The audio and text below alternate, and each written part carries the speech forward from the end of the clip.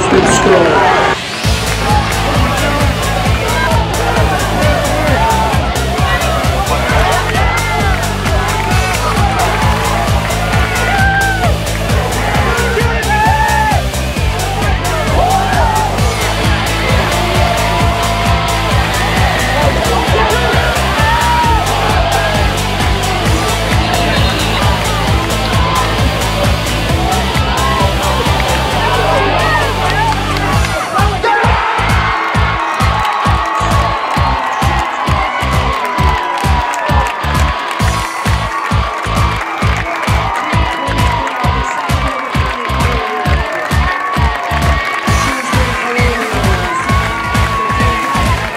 Great game.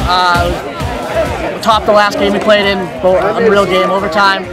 I don't even know what to say, I'm out of words, but we've got to move on, play Medfield and give it our all and try to bring home a state championship. It's also the first district championship in Shrewsbury history, so I'm proud to have it back. My defense held down. Griffin, the best defenseman all year and one of the best defensemen in the state, held it down for my other D, Tim Howley and Sean Travers, and we just locked it down like we always do, and I knew Joey was going to get that last goal, so district champs.